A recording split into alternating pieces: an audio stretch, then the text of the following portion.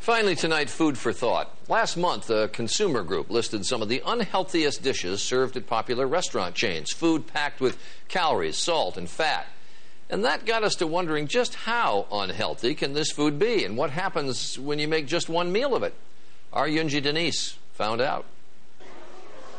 Deep-fried macaroni and cheese, a bacon cheeseburger wrapped in a quesadilla, a giant cookie smothered in ice cream. The Center for Science and the Public Interest calls them nutritional train wrecks. Producer John Garcia and I went to the University of Maryland's Medical Center to see what the effect would be on our bodies. Before we ate, researchers took blood samples and gauged the health of our arteries with an ultrasound. It's a very healthy pulsating.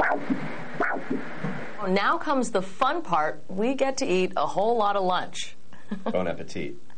Our one meal, appetizer, entree, and dessert, packed more than 3 times as many calories as the government recommends for an entire day, and almost 10 times the saturated fat.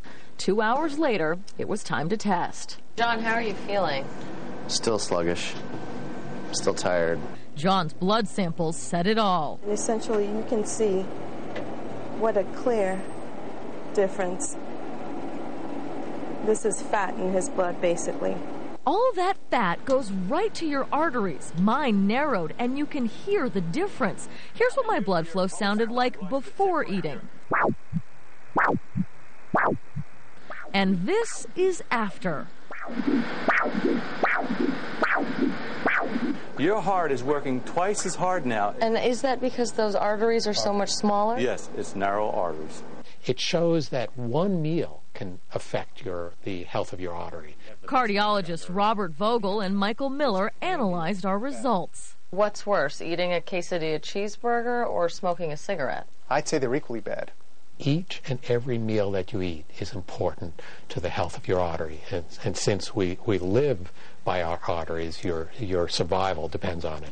The effects of that one meal only lasted about 6 hours, but doctors say eaten regularly, this is the food that heart attacks are made of.